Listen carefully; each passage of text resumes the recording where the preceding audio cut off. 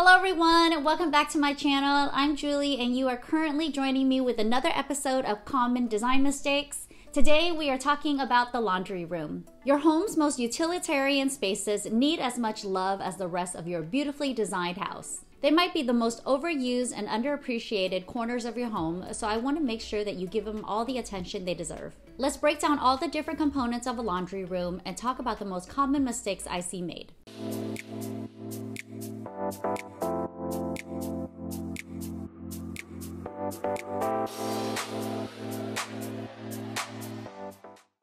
The most common design mistake I see made is hanging on to that old washer and dryer. An upgrade might not be something you budget for, but one of the most valuable investments you can make in your home is the washer and dryer.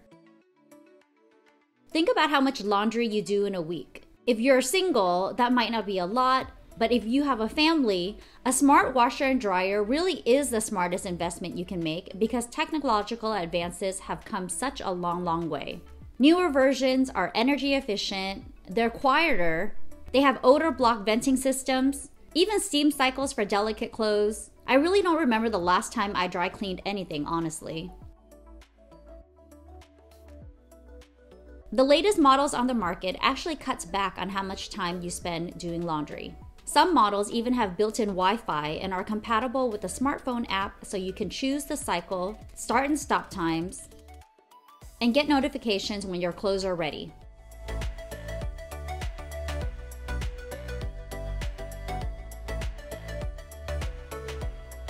Sadly, these washer and dryers don't do any of the sorting for you, but invest in a quality washer and dryer and spend less time doing laundry and more time doing the things that you love. Another common design mistake I see made is choosing the wrong flooring.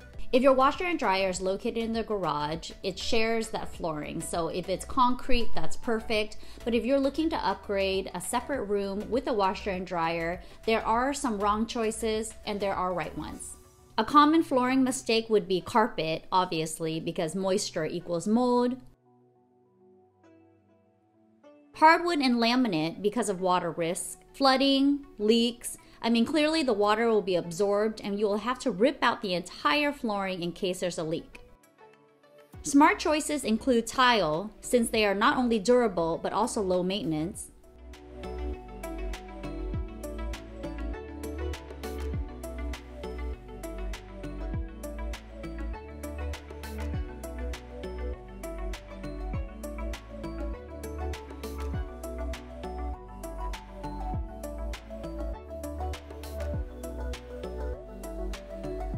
Vinyl is also an acceptable choice, but be careful of the planks.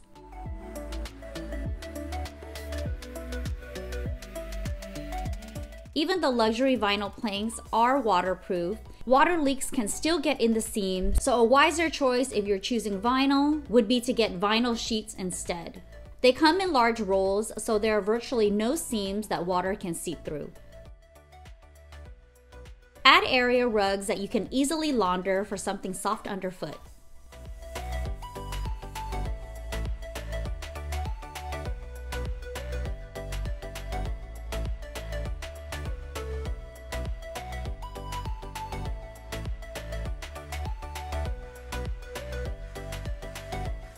If you have an open concept space where the washer and dryer is simply just off to a section, you can also think about removing the current flooring if it's a plank, if it's a laminate or hardwood. Add a strip to transition between the hardwood or laminate and a more durable flooring like tile.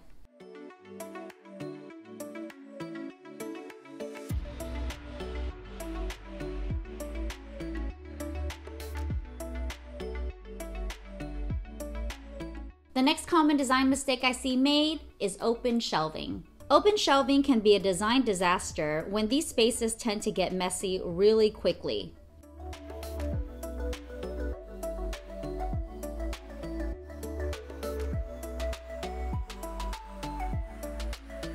Keep essentials in their place behind closed cabinets and specified containers instead.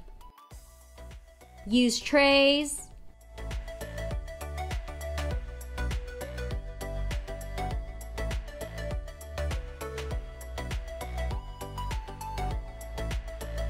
glass or see-through jars,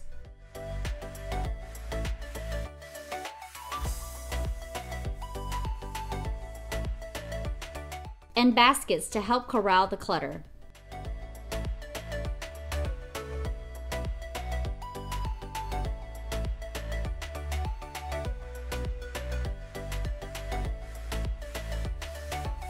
Be sure to keep backstock towards the uppermost cabinets or the back of cabinets, and the things you use daily closer to the front.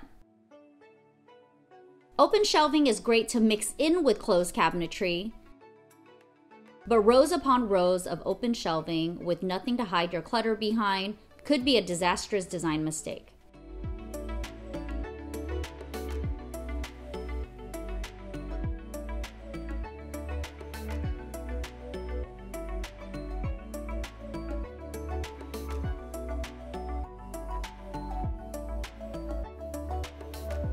Another design mistake for the laundry room, especially if you're short on space, is side-by-side washer and dryers. To maximize a small space, make use of all of that vertical wall height.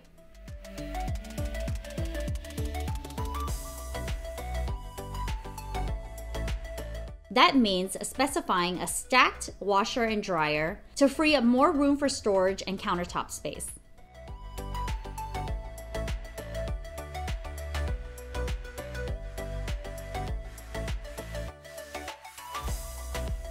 They typically have a 30-inch depth versus a 35-inch depth for side-by-side models. That means more space for potential cabinetry,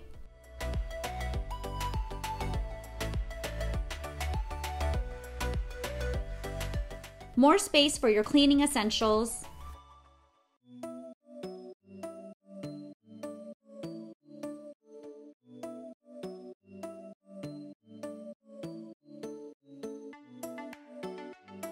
and pretty much more surface space for you to do all that folding and prepping.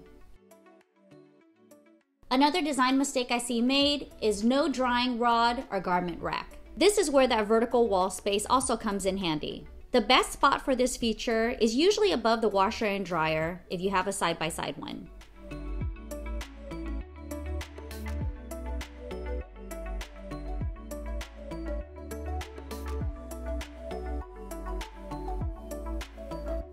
Why is this the case?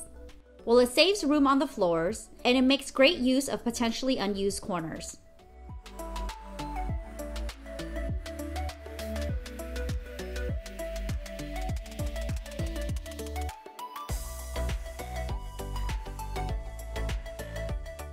Another design mistake is cabinets that are too deep. When you have cabinets that are too deep, it can become a challenge to reach to the far back of the cabinet. This is the perfect spot for pull-out shelves. You can store towels on wire bins,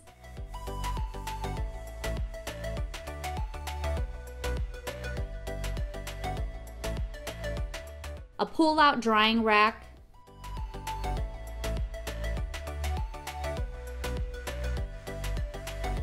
These deep, narrow spaces may be too small for a full cabinet, but think about these types of spaces in the kitchen. Almost like a spice rack in the kitchen, you can store household cleaning supplies for narrow cavities in the laundry room.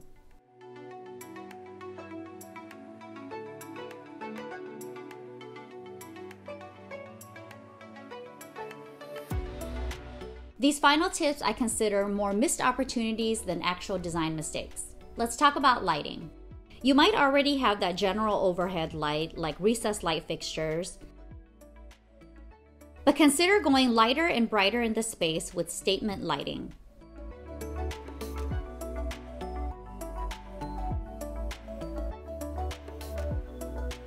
Of course, there's no denying the power of white paint to brighten up a room, but if you want to go one step further and refresh the lighting in the laundry room, swap out those cold fluorescent lights for eco-friendly warm LEDs and add stylish fixtures like chandeliers, pendants, and wall sconces to add more layers of light to the space.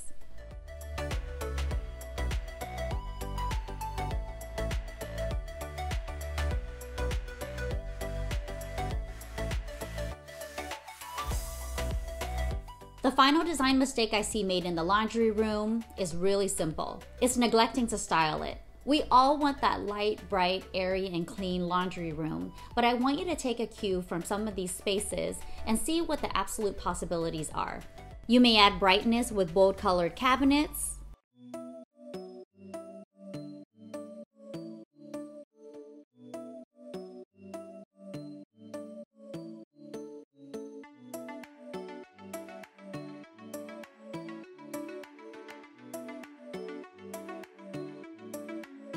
You can paint the ceilings, the base, and the crown molding.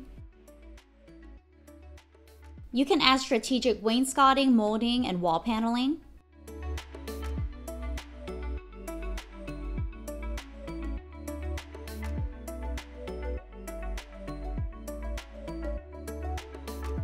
Never underestimate the power of wallpaper for visual impact in tiny spaces. Here's your opportunity to design something creative and fun.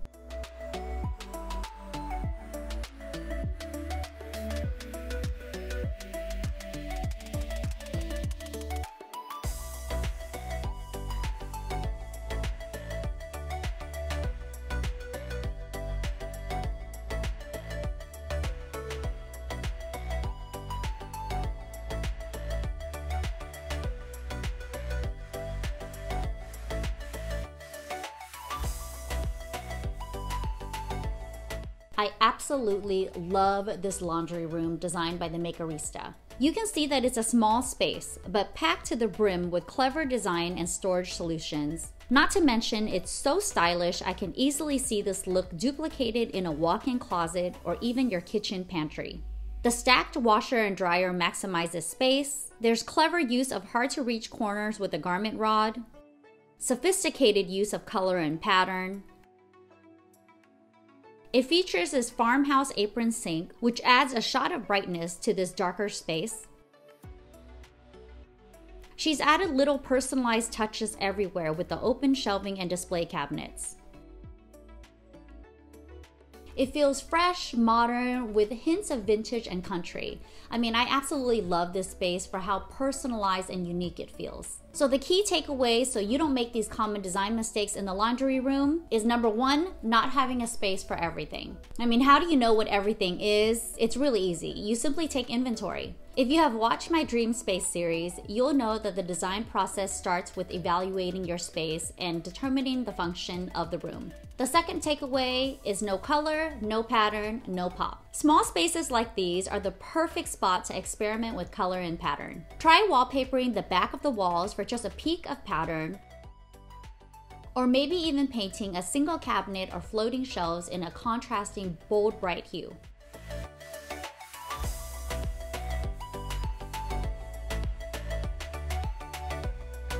No matter how big or small your laundry room is, I hope you got some really good ideas on how to maximize storage and streamline your workflow in the laundry room. Between myself, my husband, an active toddler, and 2 little dogs, I'm still doing at least 8 loads of laundry a week. I actually went back to last week and I counted how many loads of laundry I did, and that's a lot. So I might as well design that laundry space to be beautiful, functional, inviting, and inspired. Stylish features, better organization, and a pretty space to look at is another way you can be inspired by one of the most utilitarian spaces in your home.